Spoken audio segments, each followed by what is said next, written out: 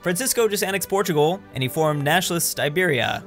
Well, I hope the Portuguese people enjoy their new national anthem. They're gonna be hearing it a lot. So we've done a video in the past where the Germans and the Soviet Union joined forces. That was called the Berlin-Moscow Alliance. This, however, is called the Unholy Alliance between the US and Germany, because both these nations are going to be going into a crusade against communism. In this timeline, FDR hates the commies more than he hates places that don't offer some sort of ramp. Now, obviously, this is a pretty popular path in the US focus tree, but let's see how this plays out in 1936. All right, so right away, I guess the US are declaring war. Let's see how this crusade goes. And of course, Roosevelt is calling in his new buddy. That's very sweet of him. Now, I don't think there's going to be any immediate conflict. It's going to take, some time, I guess. They still got to both take down the punching bag of Europe. I'm just trying to figure out what the UK and France are going to do. Are they going to be all right without North American support?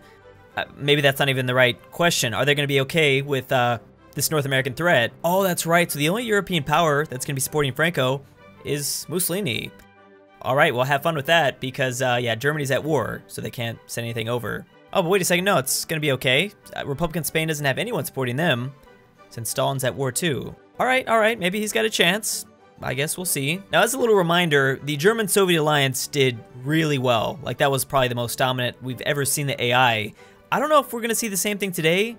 I mean, it's going to be tough to top. Also, the US was forced to go fascist in order to get this to continue to work, which that's a pretty big deal because now that means that, well, they're starting to influence everyone in the Western Hemisphere. This will probably lead to many new Axis members. It's 1938, by the way, and world tension's already at 86%. That is a good sign this is going to be a fun one. We also just had 2 fascist civil wars pop up in Latin America. All right, I expect a lot more of this. Francisco, by the way, did unbelievably pull out the win in Iberia. So this is, yeah, this is starting to get a little scary. Well, I guess this is one small piece of good news. But then, again, I don't think it would have mattered either way. Wow, Mexico's actually going to win the Civil War. I'm surprised because almost everywhere else in this region is going fascist. Either way, I'm pretty sure this is going to end very, very badly for you guys. It's just a matter of time. And we also have our first European war that I guess actually have conflict in it at least. Yugoslavia versus Bulgaria. All right. Seems like this is going to be pretty one-sided. Oh boy. Okay, something bad's going to happen from this. Iran joined the Allies because Turkey declared war on Iran. Well, I thought this would be the conflict that would lead to World War II. But they're doing pretty all right. They're not joining any factions. Oh god, this is not good. Luckily, the Soviets don't have to deal with any immediate border conflicts, so they can just kind of focus on this. It's a non-aligned uprising. I think they should be able to handle them. Good. Okay, Hirohito formed his co-prosperity sphere. I was afraid he'd join the Axis. He's not supposed to do that, but we've seen that in the past. Again, this is why he's my favorite HOI4 anime character. Yeah, I don't think I've ever said this, but this would have been a great time for Poland just to have joined the Allies.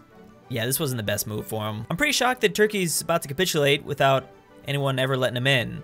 I understand you don't want to go to war with the Allies right now, but world tension is at 100%. Well, look who joined the party.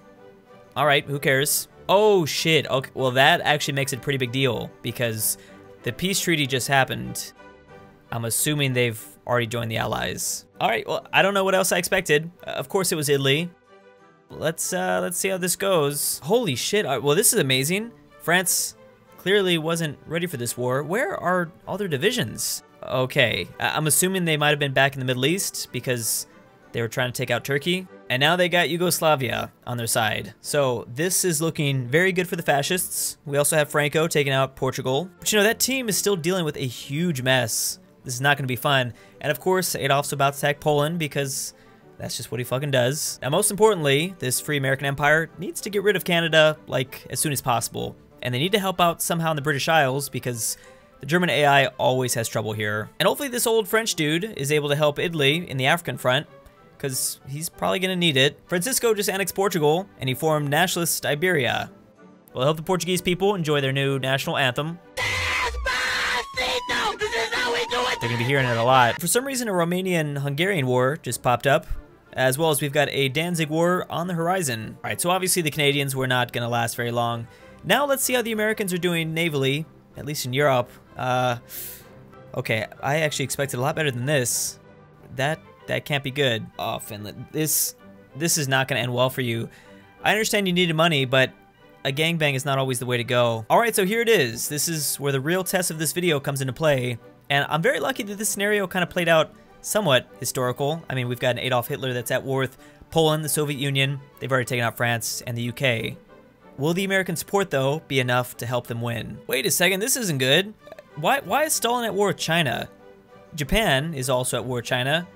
I don't understand this. I was just about to say, he's looking okay everywhere else. I mean, at least for the most part, he did have that civil war, so I'm sure he's not as strong as he usually is. Also, this conflict between China and the Soviet Union just popped up. There's now this front over here. All right, well, I think it's safe to assume the Chinese are not gonna have a fun time. All in the Axis are now getting help from Franco, who's actually not doing too bad in this campaign. Anyways, the Polish War doesn't seem to be going as smoothly as they'd like. Yeah, they're actually losing a lot of territory. What the fuck? All right, well, that's definitely something you don't see every day. At the very least, this will distract the US AI, or at least somewhat here. They still gotta deal with a lot of other Axis members. Damn, Berlin just fell to the Polish. And this is only Poland here. Like, it's not like the Soviets are over here contributing at all. I don't get this game. To make matters worse, I think old Adolf's gonna go after Benelux because that's just totally necessary. I mean, you've already killed France. I don't get the point of going after the European speed bump. I'm waiting for Adolf to tell me it's just a prank, bro. It's just a prank. But Poland is continuing to take more territory. Please tell me it's gonna stop. It's gotta eventually stop. Poland's got no manpower. There are a few allied troops over here, but not many. I mean, keep in mind, the Soviets are still dealing with the Chinese. It's not like they're sending all their divisions to Europe, which, by the way, I think China's gonna capitulate here soon. The American military is in Europe, supporting the Nazis, and this front is still the same. It hasn't really changed. This is crazy. Even the country that can't beat a bunch of fucking birds is now invading the Philippines. That's a minor Axis member, and sometimes the AI just completely forgets about them. I don't know what's going on here. As well as the Japanese are about to win their war against all of China, which is a big deal because obviously Stalin can now focus on what's going on over here. Oh, I think that's it. I think Hentai Island is about to save the Axis from complete embarrassment. They're going after the Soviet Union, which means obviously that's going to be a pretty huge distraction in the east, as well as Germany is finally doing better against Poland. They should be able to take them out here soon, and then they can move out towards Moscow. I mean, unless Joseph thinks he can do this all by himself, which it's possible. He hasn't taken much damage at all, at least so far in this video. He's gonna have to fight a pretty tough two-front war, though. He also just got Michael I on his side, which is definitely gonna help as Poland dies up in the north here. There's the peace deal, and if you were unsure before, clearly the US is putting in a lot of work. Yeah, Hitler wouldn't have won that, obviously, if they weren't there in Europe, just by looking at this peace deal. Things are not really getting much easier, though. I mean, everyone at this point is at war with the Axis, and they still gotta take down Benelux, because that's gonna be annoying. Yeah, but I did notice there were a few naval invasions that were happening in the British Isles, so this is gonna be a long-term problem, especially if the UK can't support some of their allies. Oh, damn, I didn't even realize this. I guess the fall of that faction just meant Brazil has to die. They were doing pretty well down here, too. Pretty insane-looking map, at least not when it comes to the Eastern Hemisphere. It's not until you look at the New World where, yeah, clearly things are a little different. This thing is now formed, which explains why everything looks maybe a little bit darker. They also declared war on Denmark, because you might as well. Interestingly, you can now see a couple of American divisions fighting for the Germans against the Soviets in the Eastern Front.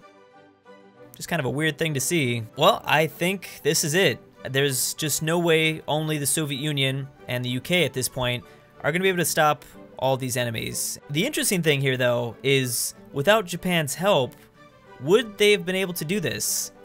That's kind of insane to me because for a second there, it looked like Germany and America were going to lose. And that was with the help of Benito and Francisco. I think we would see very different results if Japan didn't join in. This is one of the biggest things, though. The American Navy is just dominating. They can push their divisions wherever they need to go. And actually, at this point, they're the only ones that are really moving against the Soviets. Well, there it is. And surprisingly, I've never seen this before, but when it comes to fascists, they always take the land for themselves.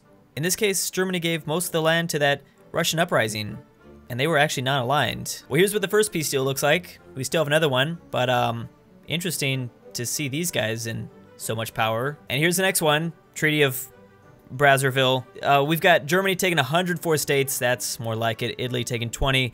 That's actually about it because Japan wasn't really involved much against the Allies. Wait a second, who the hell got all these puppets? I'm guessing the US?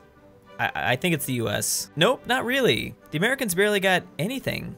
That's weird. I mean, I'm just saying, guys, they did most of the work. I don't think I'm being biased about this. Yeah, not only did Adolf take a pretty good chunk of territory, he just puppeted like the entire world.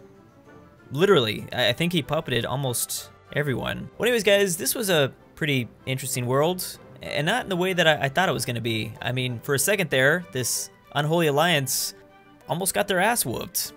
I mean, damn, did we need another failed crusade? Either way, thanks for watching, and I'll see you next time. And as always, big thanks to my Patreon supporters: Franco is Thick, Leather Daddy Lennon, Matthew Rembish, Free Cruise, Swiss Argo, Jake Paul's My Daddy, Tyler, Jason Wright, Sean Spillman, Jen's the Love Disc, Matthew King, Roosfurication, Matthew E, Jungkook's Bay, Elijah Senpai, Wyone, and Elfie C.